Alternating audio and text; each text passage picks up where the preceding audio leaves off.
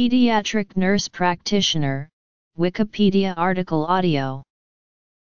A pediatric nurse practitioner is a nurse practitioner that specializes in care to newborns, infants, toddlers, schoolers, school-aged children, adolescents, and young adults. The pediatric nurse practitioner is a specialist in the care of children from birth through young adult with an in-depth knowledge and experience in pediatric primary health care, including child care and prevention/management of common pediatric acute illnesses and chronic conditions. This care is provided to support optimal health of children within the context of their family, community, and environmental setting.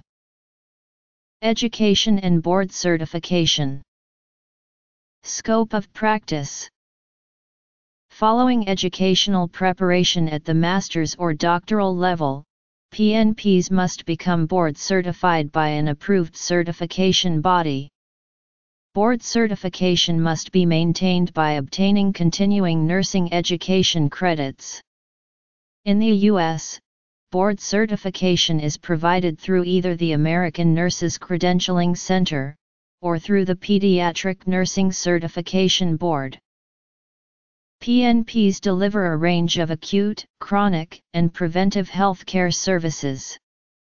To align with the consensus model for APRN regulation developed by the National Council of State Boards of Nursing, PNPs are typically classified by whether they practice in an acute care or primary care setting.